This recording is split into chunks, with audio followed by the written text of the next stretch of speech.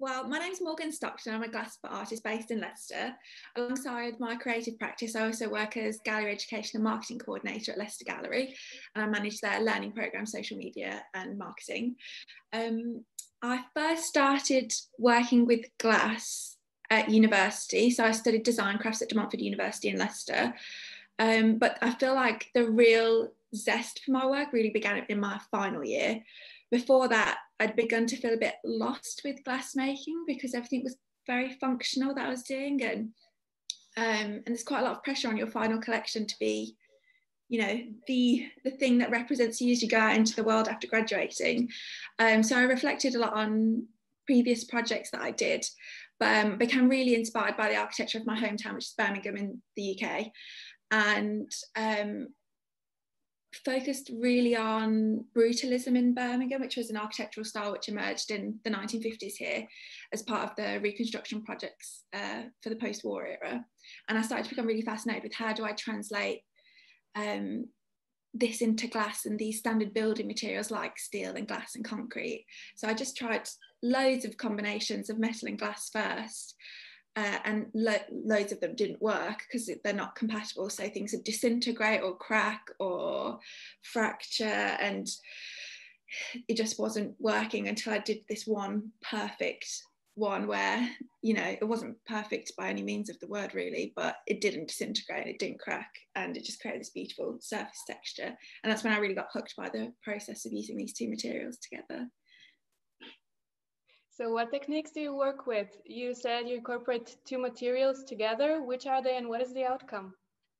I mostly use cage blowing techniques, but also mold blowing and slumping, depending on if I'm blowing into a cage or onto the metal.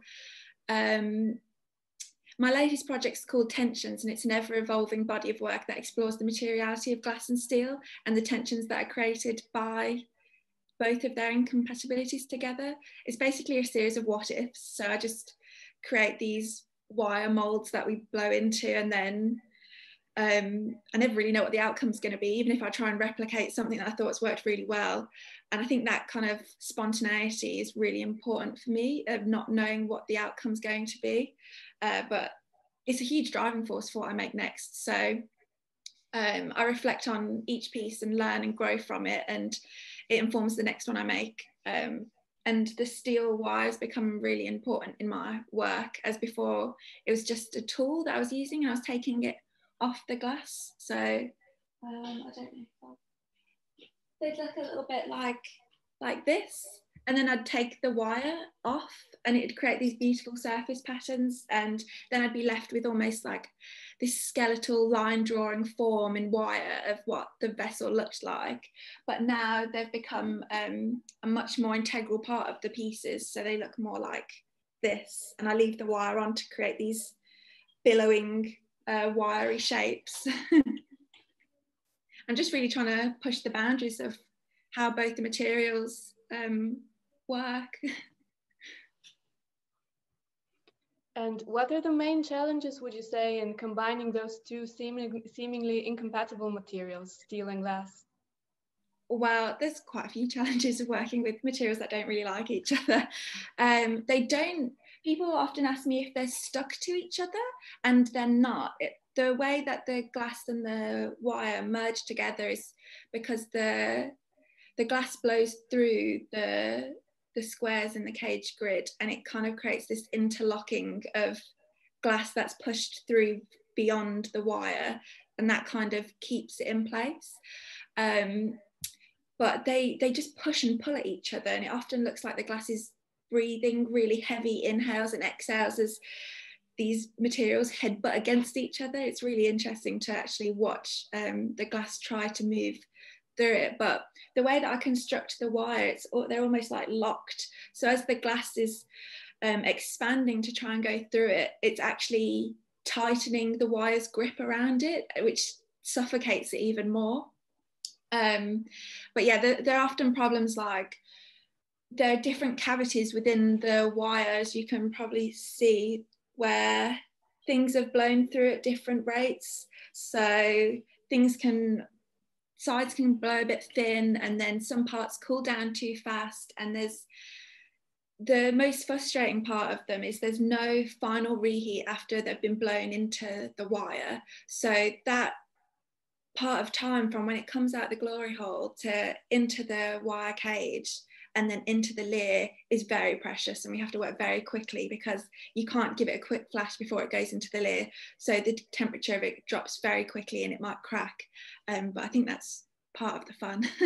And then the larger they are, the less time we seem to have, because I've had problems where the layer isn't quite big enough for the wire to go in because they're not made in these perfectly square chunks. They're, you know, they've got bits coming out of everywhere.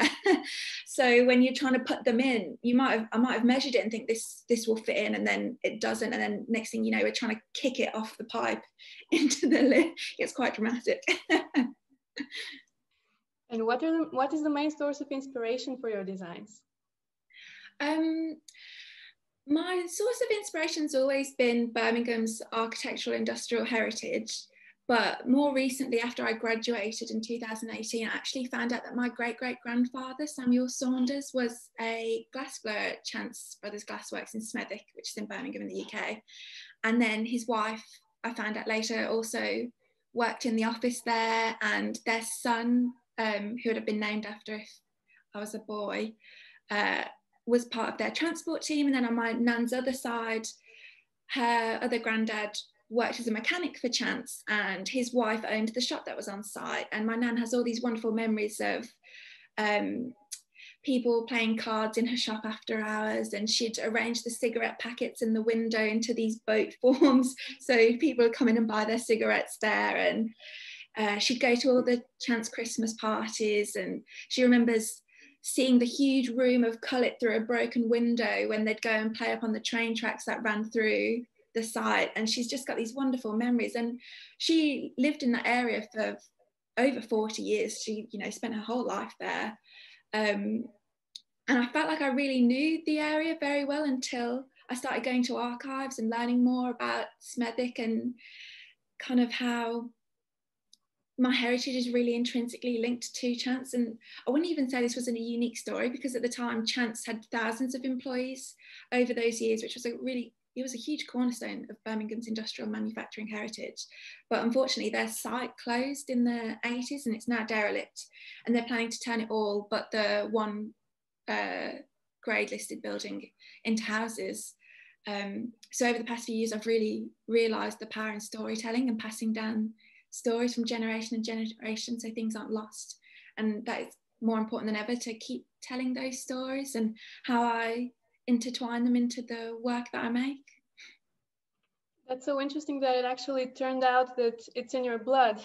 Yeah, I just had no idea. I remember it's quite a mundane story of how I found out. My mum was doing that kind of embarrassing mom thing where she was showing my work on Facebook, and one of my great aunts commented on it like, oh, does Morgan know that her great granddad used to be a glass blower, and you know, used to get so hot in there that the pub next door would bring them beer to drink while they were working. And I just remember thinking like, wow, that's a health and safety nightmare, isn't it? Everybody's having a bev when it's working with molten glass. That's how it works. Yeah, I guess it is. And what is your workplace like? You showed us some works. Could you tell us more about them? So my workplace kind of differs as I hire out spaces to actually blow glass around the Midlands of the UK, but I mainly make work from home. I was going to get a studio just before the lockdown happened in last March now, and it kind of fell through as I didn't want to be getting public transport to go to the other side of town to go to the studio.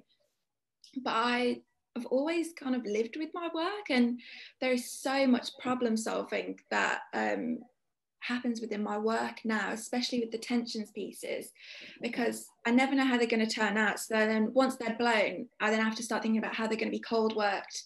And most of the time the necklines are really like inside the wire. So I'm thinking about how do I peel back some of the wire to get to the neck of the piece, or should I just leave it, or should I cut parts away? And I don't think that I'd be able to figure that out if I wasn't actually just subconsciously being around them every day and unlocking those possibilities. I don't think I could have dreamt of those solutions if they were far away in a studio somewhere. So since you were a participant in 2019 and we're currently accepting applications for this year's edition of the Biennale, could you tell us why you joined IBG Bulgaria and what was your experience? I loved it. So I joined IBG Bulgaria at the time because I'd recently graduated, and I was finding it difficult not making all the time. So, you know, I didn't expect how expensive studios were to hire, or finding the resources, like the certain types of greys that I use, because one of them went out of stock for a really, really long time here. And it was basically like gold dust trying to get your hands on it. And so I dedicated that time to just getting my work out there for the work that I already had, and trying to promote myself in the best way that I could. And I thought, where better than one of the largest and most dedicated glass exhibitions. But it was wonderful, and I loved being part of it because it felt like I was a part of something that was much bigger than myself. And yeah, it just created a real sense of glass community. And I'm part of the Contemporary Glass Society, and that's how I found out about the opportunity. And lastly, in your opinion, why is it important to introduce the public to contemporary glass art, both generally and in Bulgaria specifically? So I think whilst glassblowing isn't on the Heritage Crafts Association's endangered list, in the UK specifically, courses and opportunities to learn the craft are being cut left, right and centre. There are really only a handful of universities left where you can study and train in glassblowing, and it's getting harder and harder with university cuts to try and find spaces and the opportunities to do that. But I think with the popularity of Blown Away, hopefully, you know, that's having a massive impact on the public perception of glassblowing, which is just incredible, really. I've had friends and family reach out to me and be like, goodness, I didn't know it was like that, or it looks so dangerous, or you know, and it's really opened their eyes and ignite more curiosity about it, which I think in turn will introduce newer and larger audiences to glass exhibitions like IBG Bulgaria, hopefully. Thank you. Thank you very much for this interview, for the conversation and sharing your experience. Thank you. I've really enjoyed it. And I'm looking forward to, well, I'm in the process of applying for the next IBG Bulgaria too now.